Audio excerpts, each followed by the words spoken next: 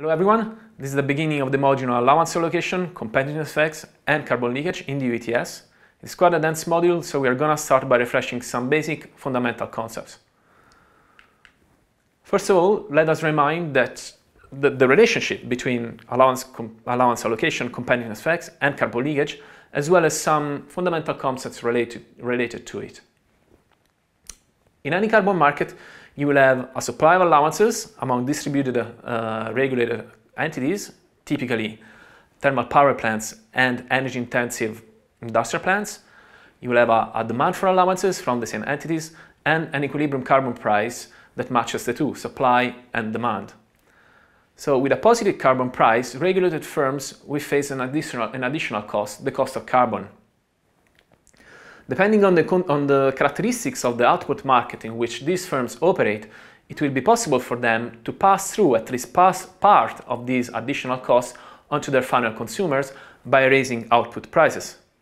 For the remaining part, they will be either able to escape it by reducing emissions, which is great, but it generally has a cost, or they will necessarily see a reduction in their margins of profit or in their market shares. And that's what we're concerned about, these negative competitiveness effects.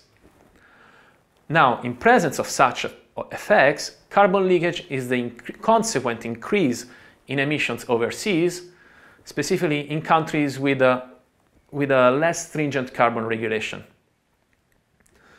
As you can imagine, this is a problem. Carbon leakage is a problem because it reduces the environmental effectiveness of carbon regulation at the global level. Free allocation is a way of reducing emissions, preventing competitiveness effects and therefore carbon leakage.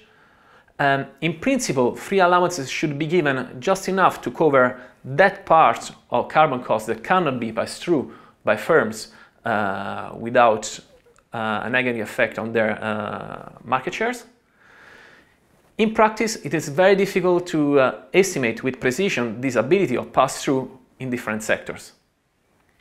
At the same time, you can imagine that handing over overly generous free allocations is problematic because it creates it generates windfall profits difficult to justify. Now, I would like to stress two effects that part of the literature emphasizes, but on which there is not enough empirical evidence to have a very broad consensus, general consensus.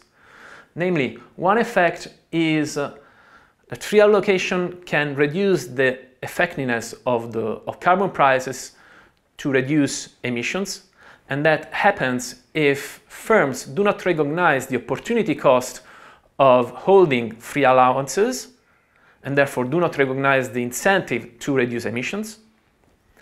The other effect is the effect of low carbon innovation on the net positive effect of low carbon innovation on productivity of firms and therefore their competitiveness, which is what we know as a Porter hypothesis. Now, you should have understood by now that the regulator of a carbon market has quite a challenging task, which is to pursue at the same time three interrelated objectives, namely to provide a significant carbon price by controlling in some way the supply of allowances, to safeguard the competitiveness of regulated firms, and finally to minimize the risk of windfall profits.